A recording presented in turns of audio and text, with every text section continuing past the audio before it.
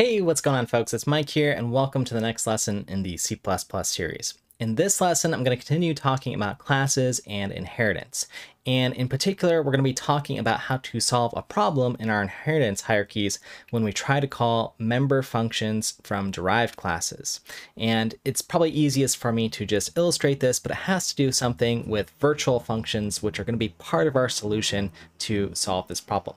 So with that said, let's go ahead and dive into the code and look at a few examples.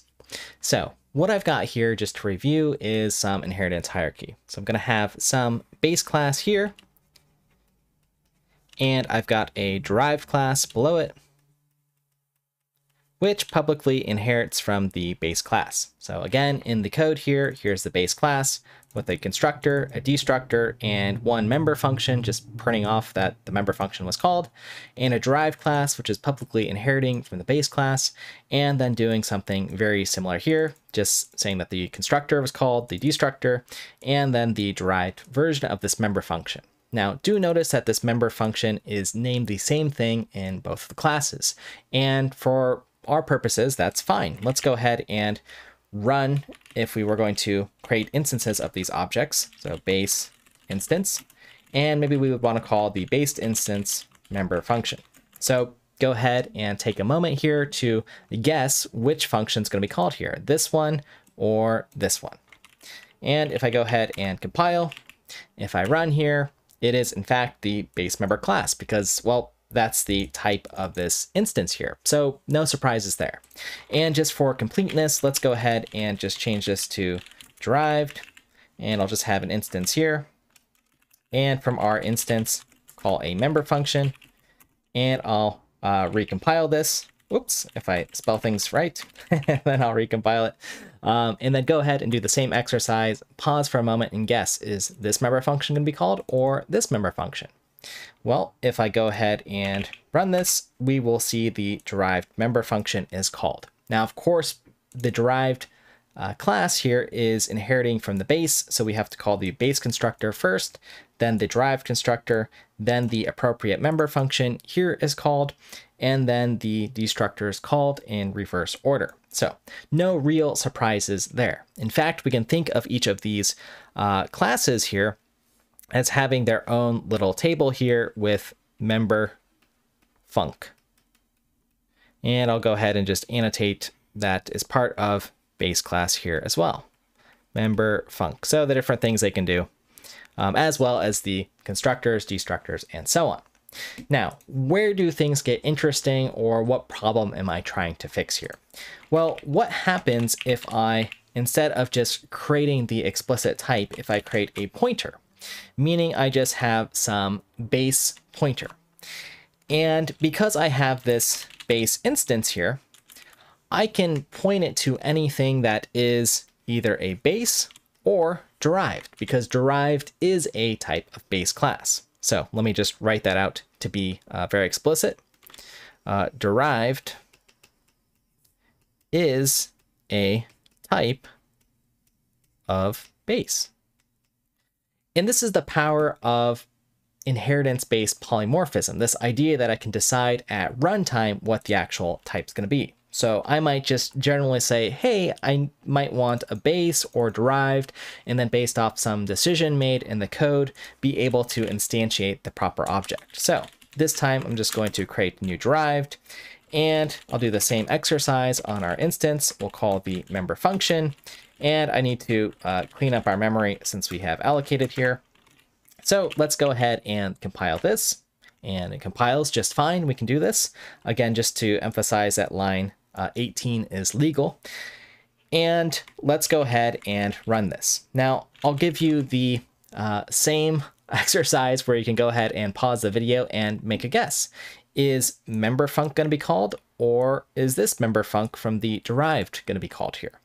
So let's go ahead and try to run.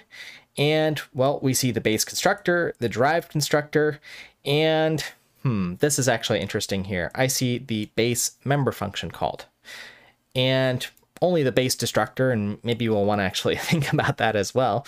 But this is a little bit frightening to me, and maybe it should be to you, because I've said, hey, give me memory for the derived class, this thing over here. that's how I want to instantiate this base here. And this instance is going to be this derived object, but it's calling the wrong member function. It's calling something up in our hierarchy. It's calling this actual function when we really want to be calling this here. So what's the problem here? Well, the problem is we just haven't given our classes or instructed C++ that if we create a base class here and instantiate it as one of the derived classes, we have permission to call the right member function, and that should be the right behavior to do. So the mechanism that allows this is something known as dynamic dispatch. That means at runtime, be able to find the correct function to call. Now, how do we know which function is correct? And this is where virtual functions come into play in C++. So what we're going to do is go ahead and mark in our derived class to start that we want this member function to override behavior. Okay, so this is where I'm going to start. I think a lot of folks also teach this in another way, but the first thing we want to be able to do is say, hey, this member function here, if I'm an actual derived class, I want to override and take precedence over this member function. Now, let's go ahead and see if this is enough for us to compile here. And if I go ahead and compile this, well, will it work? We're actually going to get an error here because it says we've marked this as override, but it doesn't override. So there's actually another annotation that we need to make here. And the annotation is we need to come up into our base class and mark this as a virtual function here. So let me go ahead and recompile here. And if I rerun, let's go ahead and see if this is going to work here. Well, now my actual instance here, I have the instance here for derived, the derived constructor, and now the right member function is being called. So since derived is at the bottom of my chain, what I say here in my inheritance hierarchy, I say, look, if I somewhere up in my inheritance hierarchy, there's another function that has the same name, member function, which I see it here in both instances, or in the code, I want to override that behavior.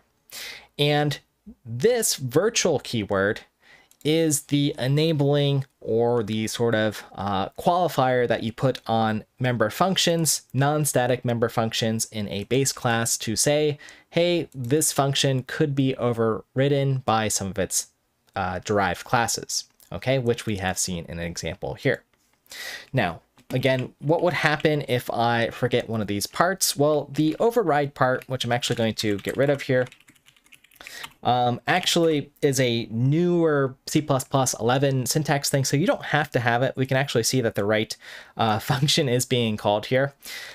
But I would strongly suggest that you always have override here, and you sort of build it the way that I did, starting with the derived class, because it'll help the compiler check that, hey, the thing that you're trying to override, maybe you spell this function wrong or something, but to actually look somewhere up in the hierarchy, so at any of your parents, which you're deriving from, so base in this instance, or further up in the chain, that you can actually override them.